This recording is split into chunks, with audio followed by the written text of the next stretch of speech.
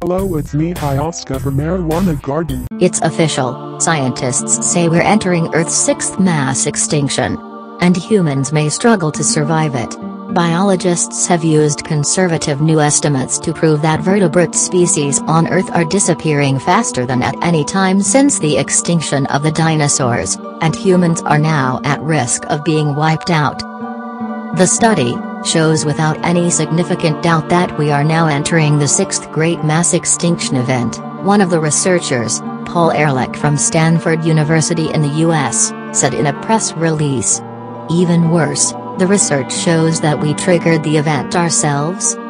Although many biologists have long believed that Earth is in the middle of a major extinction event, skeptics have argued that estimates were overstating how fast species were being wiped out as a result of inconsistent data. Scientists work out whether we're in a major extinction event by comparing the current extinction rate to the background extinction rate, the rate at which you'd expect species to normally disappear.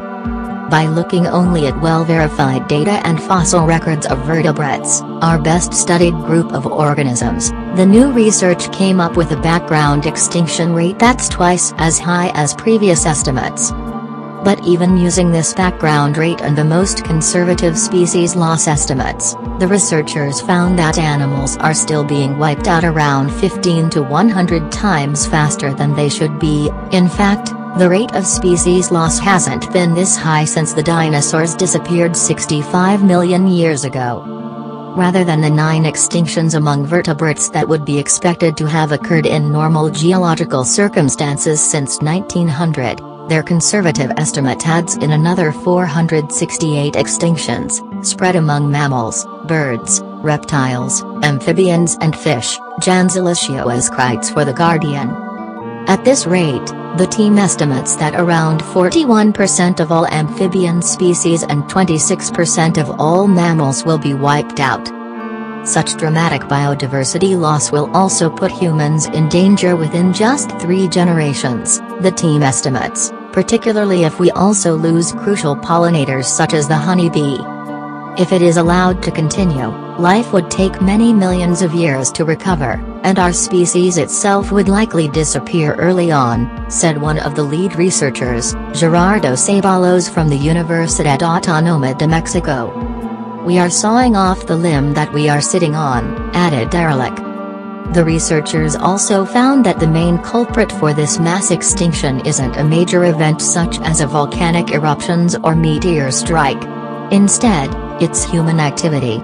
The researchers found the following 4 activities had been particularly damaging: land clearing for farming, logging and settlement, introduction of invasive species, carbon emissions that drive climate change and ocean acidification, toxins that alter and poison ecosystems.